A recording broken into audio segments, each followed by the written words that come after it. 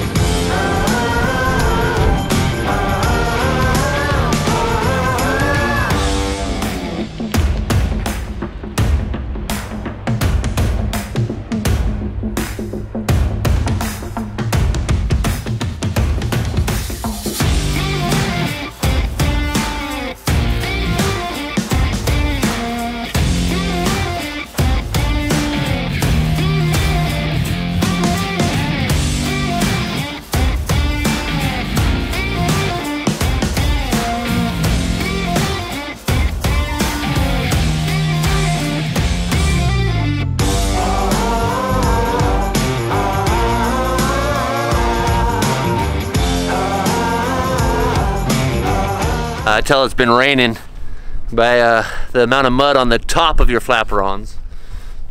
You know you're landing good. In Vail, Oregon, time for lunch.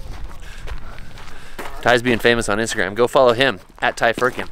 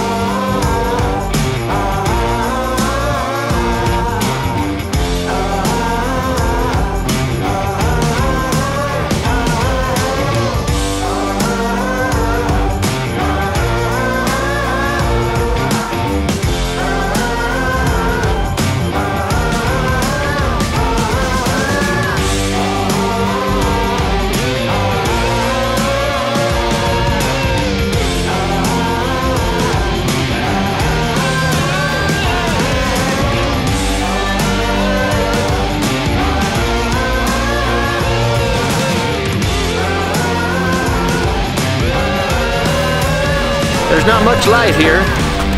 It's not a first snow landing for me, but it was the first crosswind snow landing.